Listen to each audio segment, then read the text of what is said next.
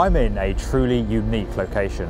Only a handful of times in history has temporary scaffolding enabled people to stand here, outside the clock face of one of the world's most famous landmarks. We're here to show you how the clock tower known as Big Ben is getting a 21st century makeover.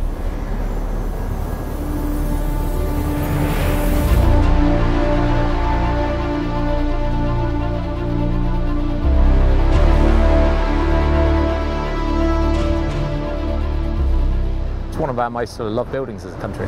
It represents the country around the world, so we've got to get it right. To bring up this building to the 21st century, it's essential to maintain it for our future generations. Big Ben doesn't belong to one single person, it belongs to everyone. It's going to be enormously rewarding when we get to take down the scaffolding and get to show everyone what we've been working on for the last few years.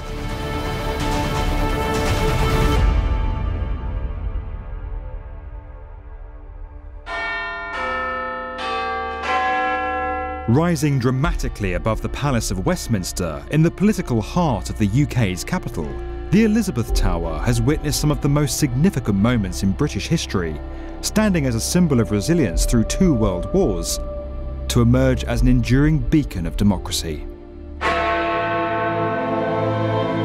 While the tower is widely referred to as Big Ben, this name actually refers to the clock's main bell, which first marked the hour on the tower's completion back in 1859.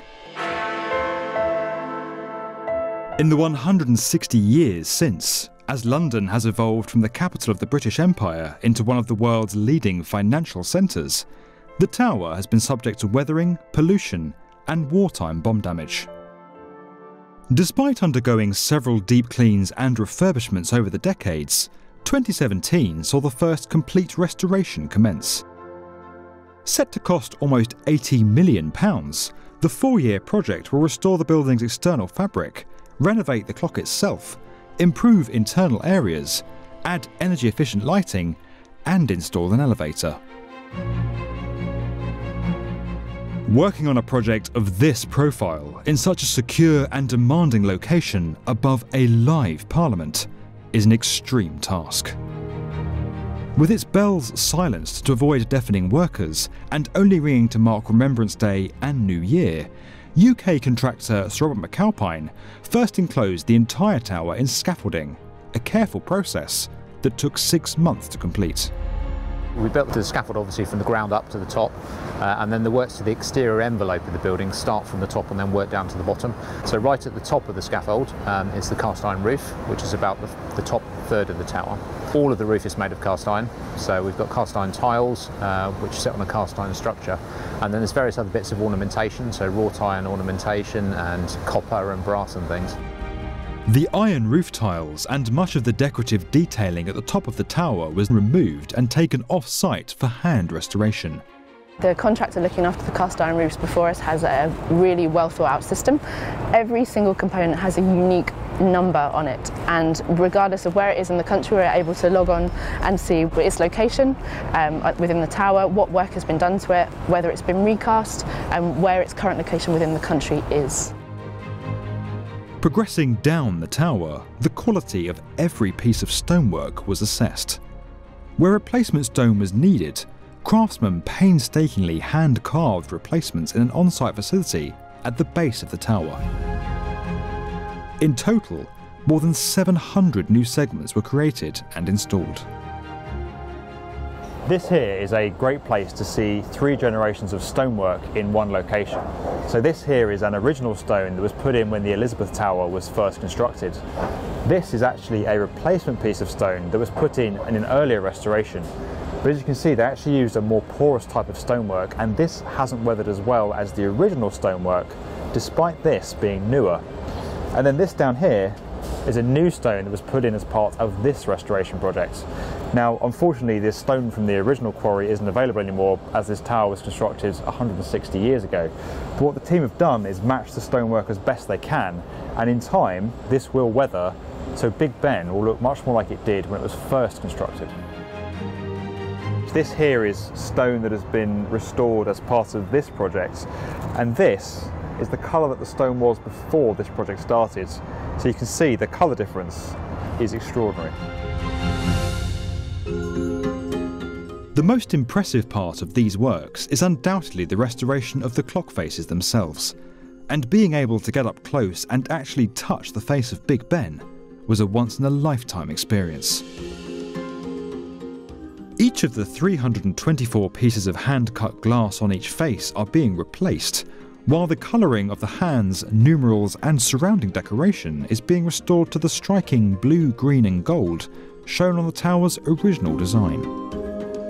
The works that we're doing to the clock faces are more significant than have been done in the past.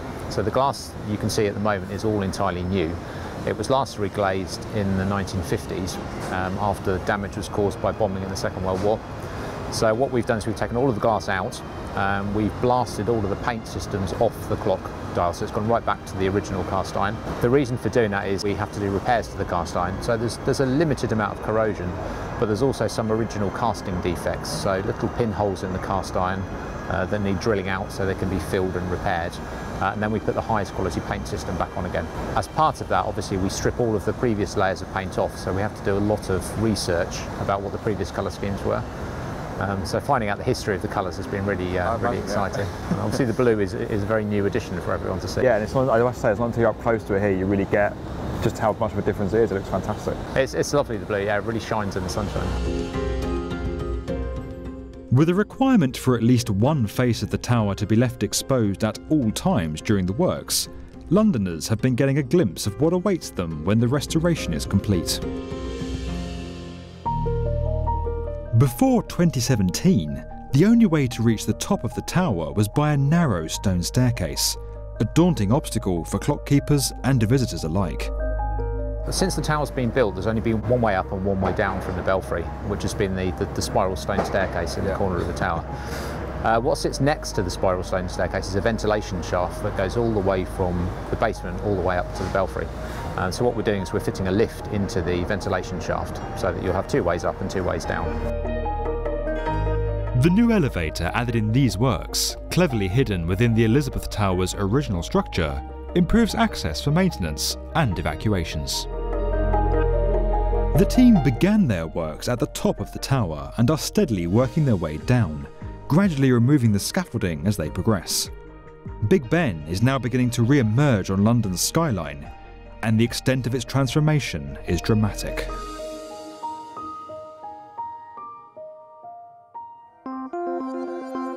Led by a young and technology-savvy team, from craftsmen to information modelling specialists, the restoration of this heritage structure has been helped by some truly 21st century techniques.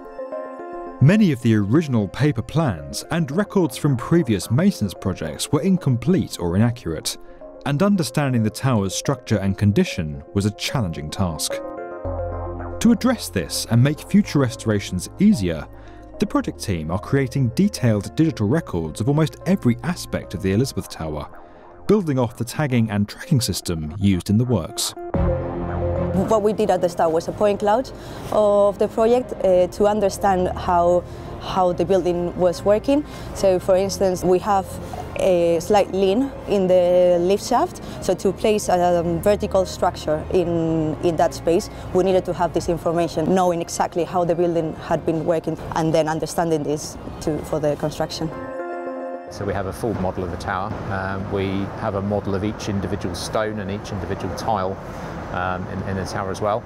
So we can apply loads of information about what happened to those elements in the past, what we're doing now, and then hopefully it'll be useful in the future.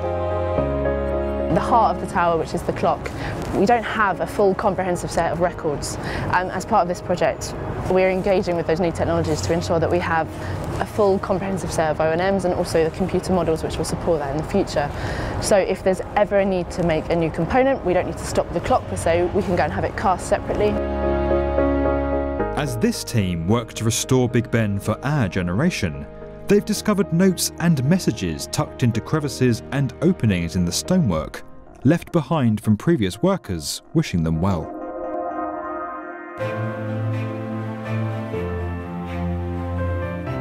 The restoration of Big Ben is in fact taking place in advance of a much larger and highly complex refurbishment across the Palace of Westminster. As works progress into the Lords and Commons chambers, the UK's Parliament will be temporarily relocated. Standing through the reigns of 6 British monarchs, the tenures of 30 different prime ministers, and some of the greatest and darkest moments of its country's history, Big Ben has witnessed the birth of modern Britain. Despite falling silent in recent years, what the remarkable team have achieved behind this scaffolding, through thousands of hours of carving, gilding and documenting, with extreme care and attention to detail, will return this British icon to its former glory, allowing it to stand as a symbol of free democracy for generations to come. If you enjoyed this video and would like to get more from the definitive video channel for construction, subscribe to the B1M.